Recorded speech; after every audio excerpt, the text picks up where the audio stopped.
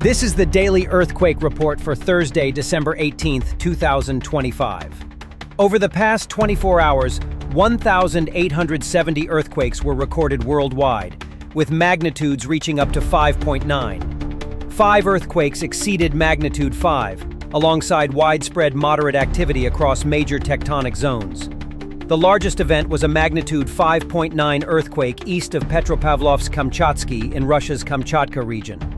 This was followed by a magnitude 5.5 in the South China Sea north of the Philippines, a magnitude 5.2 south of Islands in Vanuatu, a magnitude 5.1 in the Kuril Islands, and a magnitude 5.0 near Taiwan in the Philippine Sea. Japan remained active offshore, with multiple magnitude 4 to 5 earthquakes east of Honshu and Ibaraki Prefecture. Kamchatka and the Kuril Island chain also continued to show sustained movement.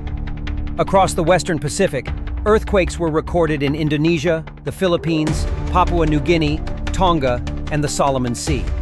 Additional activity occurred offshore Mexico and Central America, with scattered events across South America, the Caribbean, and parts of Asia.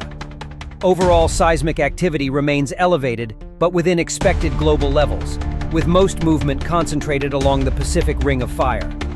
We will be releasing a new video later tonight examining possible connections between solar wind conditions and global earthquake activity, so keep an eye out for that.